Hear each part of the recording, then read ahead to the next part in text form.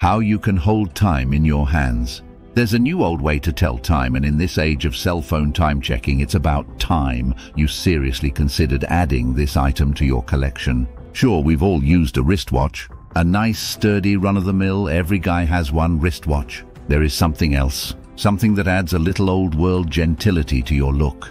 Manners are not the only thing that makes the man. It's the pocket watch. Harry Hart from the Kingsman would most definitely approve. A pocket watch is class, eccentricity, and timeless style all rolled into one mechanical marvel that holds its timekeeping function with audacity, whilst at the same time inviting conversation. Wow, is that a pocket watch? Why yes it is. With the development of spring devices in the early dawn mists of the 1500s, the pocket watch was all set to be born. The pocket watch equals the first portable watch. These unique timepieces were the creation of German inventor Peter Henlein around 1524 or so. This invention's first iteration was a small, round, almost egg-shaped and rather bulky pendant worn around one's neck. In the 1550s, the screw was introduced, which allowed the watch to be constructed in the flat shape that has persisted to this day. If they were worn around the neck, how did the name pocket watch come about? Interestingly enough, it was King Charles II of England that started the trend and set the immortal style that is the pocket watch of today. Charles began wearing his little watch in his pocket rather than around his neck.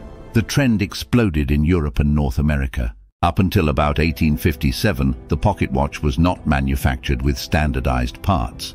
The creation of the lever escapement changed that, and along with the powerful wave that was the Industrial Revolution, the next round of pocket watches could be manufactured cheaply in mass quantities. The pocket watch fashion faded after World War I with the advent of the wristwatch. My pocket watch history. I received my first pocket watch as a gift following my Holy Communion ceremony when I was 13.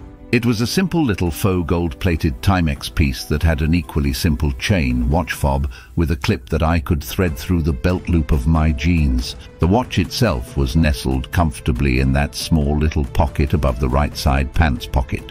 Yes, indeed, that's what it is for.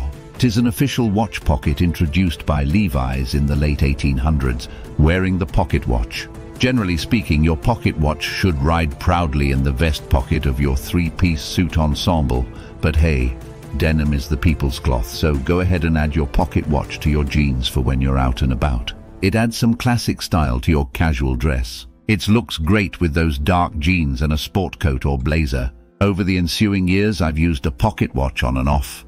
Admittedly, it's been a while, but now I am thinking I need to get reacquainted with my old fondness for carrying one. Now, out of convenience and a bit of laziness, I just use my cell phone to check the time. It is time to bring forth my pocket watch once again. There is something almost pleasantly ritual-like to owning one. If you have one with the cover, press the release button and open it with a subtle flourish. The pocket watch is a conversation piece. There is no doubt in my mind that the pocket watch adds value to your daily style, no matter what you're wearing.